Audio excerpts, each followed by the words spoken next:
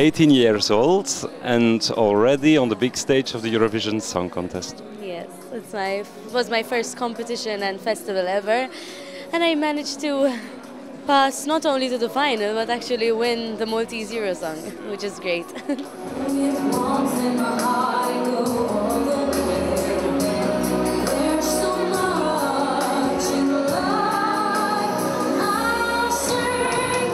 When I was a young girl, I had a lot of people trying to stop me from reaching my dream and telling me that you'll never manage, you're not good enough. So I showed them that I actually could reach my dream, and that's why I wanted a song to also, as I said, encourage kids and other people to run after their dreams, because even though people can stop you, you can always manage.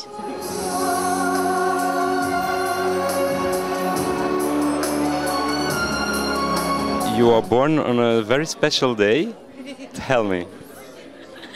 Well, I was born exactly when they announced that Mary Spiteri, the Maltese 1992 winner,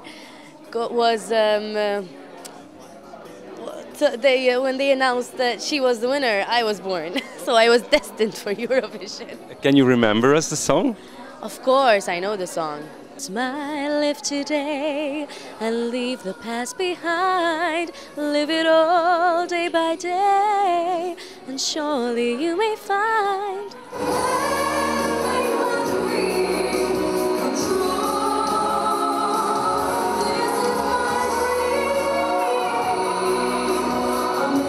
Yesterday you gave me some homework. You gave me a CD with some songs, and I listened in my car, and there was the song of last year from Sweden, and I was very impressed, and it was very beautiful. We're gonna listen to it now.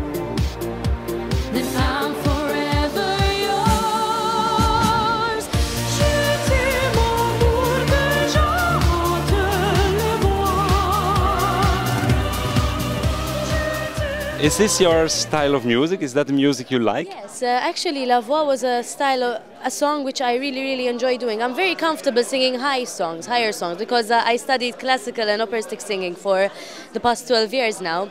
And my dream was a challenge for me, which I really enjoyed doing. I mean, I had to adapt my voice, for this type of song. I never sang in that style before, and it was a great challenge for me, and I really enjoyed doing it, even though it's not my genre of singing.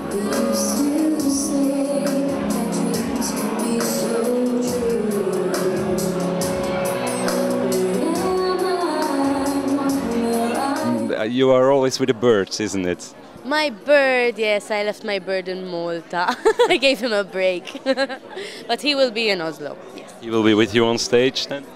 Of course, I wanted to bring up the package that the Maltese viewers voted for. It won't be fair that they vote for something and you take up something completely different. And I wanted to keep everything simple and as it was. I mean, I was very happy with it, with how it was. You have your dress already? My dress, I had my first fitting the day before I came to Belgium, so it's still in the making. And you were happy with it? Yes, I designed it again. The first dress I designed as well. Yeah, the first dress I wore, I designed. And the second one is also in my hands, and also the dresses of the backing vocals I designed as well. So you're very creative then. I try my best.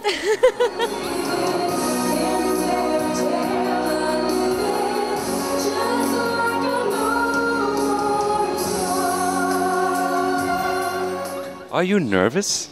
Well, obviously. I mean, if you ask anyone in front of all those people and an experience like this, you can't not be a little bit nervous. But obviously, I'm trying to keep my nerves down. I want to do well. My first time, and I want to do well.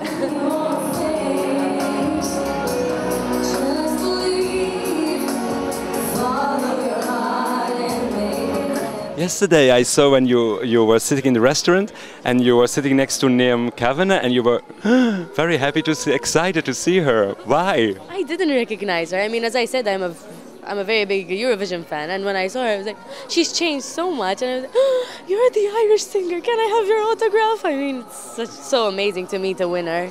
I never met a winner before, and she was my first one, so I was even more excited to see her. Did you like her winning song? Of course. I mean, it's a style that I really like, that that style of song, and obviously even the song she has this year are just amazing. They just give me goosebumps. Songs like that give me goosebumps.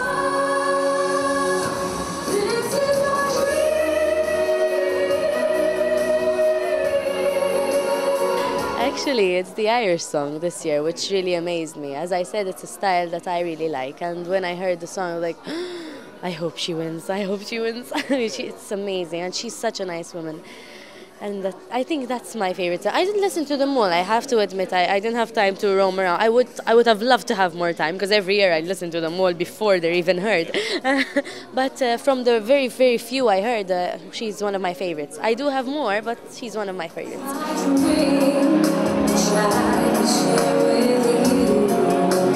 Yeah, I work with kids in a kindergarten school, yes.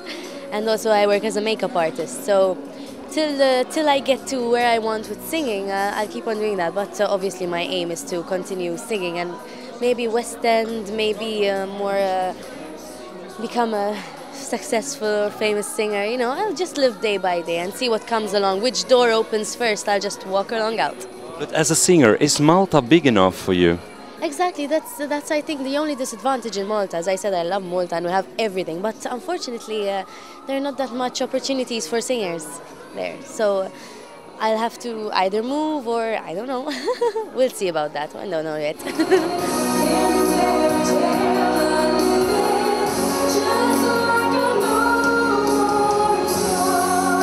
Then from Malta, I like Little Child, Keep Me in Mind, the 1995 one, and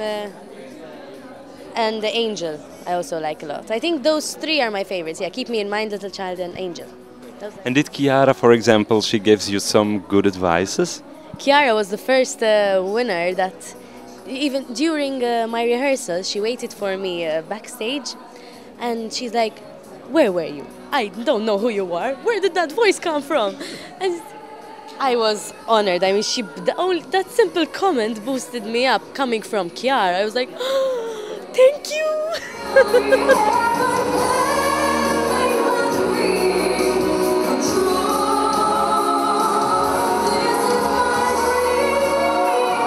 Why will they vote for your song? Well, that's a bit of a tricky question.